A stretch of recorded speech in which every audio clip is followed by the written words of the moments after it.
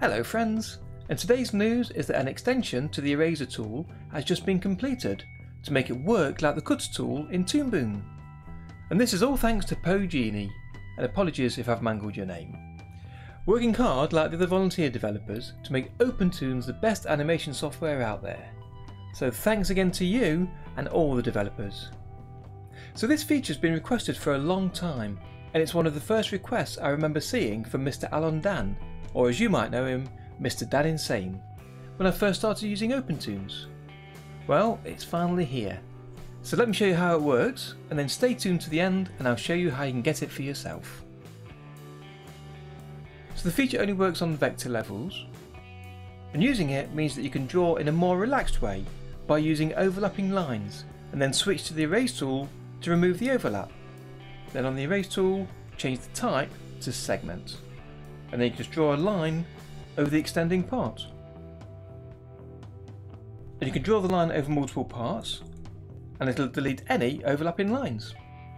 And this means that you'll find yourself redrawing lines less often when they don't quite reach. So instead of trying to draw a line that starts on the line and then ends on the line and you might be too short, or starting on the line and accidentally going over the line and it's too long.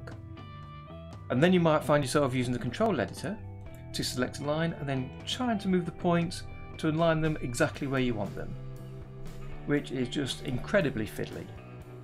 And hopefully with this new feature, it'll also mean that fills should work a little better, with OpenToonz knowing that lines actually touch each other. So let me just take a minute, in honour of Mr. Alon Dan, to redraw, probably quite badly, one of his characters, to show the feature in use.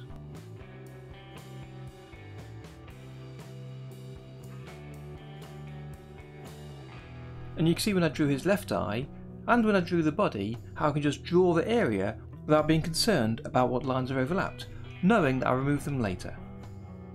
So you can see the lines that are overlapped, and simply by drawing over with the erase tool in segment mode, these are removed.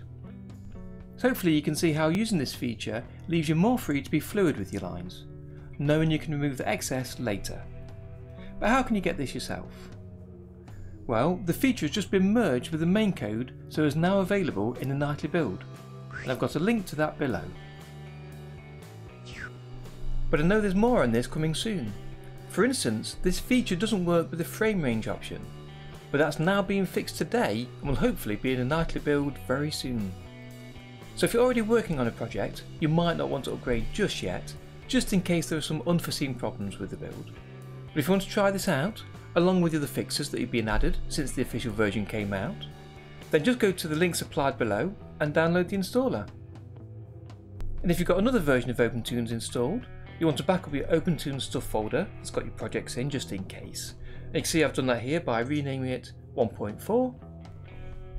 And because the nightly build installs to the same location as the official release, if you want to run both this and your current version, then rename the OpenToonz folder that's in the program files folder, like I've done here, where I've added 1.4 afterwards. And then once you've done both of those things, just double click the installer to install the new version. So there we go, a cutter tool in OpenToonz. Why not download it and give it a go yourself?